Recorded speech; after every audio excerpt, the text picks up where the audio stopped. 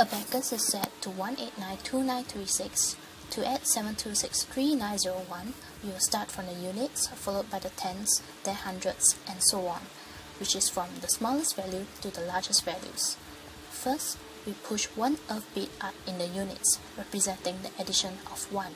We move on to the hundreds, since it is a number 0 for the tens. There isn't enough bits in the hundreds to add 9, so we push up one off bit in the thousands, and then we push down one off bit in the hundreds, which gives us 9.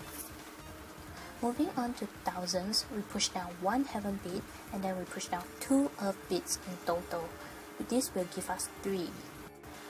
For the 10,000s column, there isn't enough bits to add 6, so we push up one off bit in the 100,000s column and push down 4 off bits in the 10,000s column.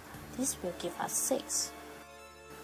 Similarly, there isn't enough bits to add 2 in the 100,000s column, so we push up one off bit in the million column, followed by pushing up one heaven bit and pushing down 3 off bits in the 100,000s column. This will give us 2. Lastly, in the millions column, we push down one heaven bit and push up 2 off bits in total, giving us 7. The result will be 9156,837.